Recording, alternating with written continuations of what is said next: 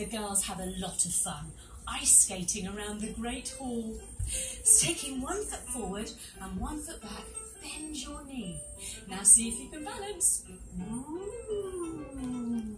Can you do the other way? Turning all the way around, drop down to your knee and try the other side. Ooh.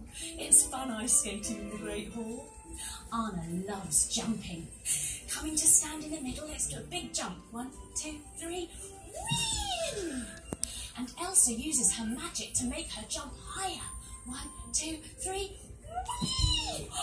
But oh no, Elsa slips and the magic hits Anna in the face. She crumples to the ground, collapsing into a snowy heap.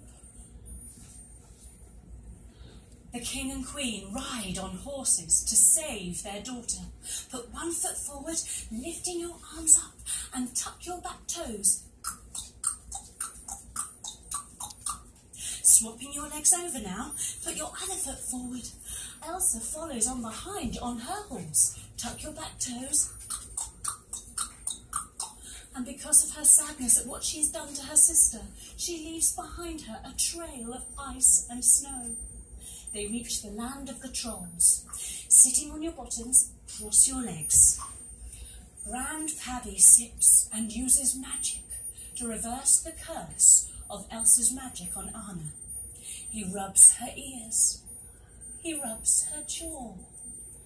And he places his hands on her head, removing from her memory all knowledge of her sister's powers, what she has done. Elsa huddles herself up. She feels so bad for what she has done to her sister and promises never to let her feelings, let her powers show again. Back at the castle, she keeps herself away from her sister and her parents. Standing up, take your legs wide, arms wide. But as she gets older, her powers get stronger, starting to spin now.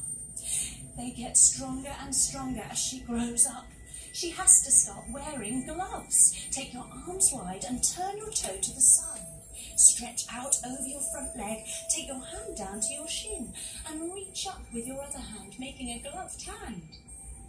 Then turning the other way, come back up to stand. Turn your toe the other way.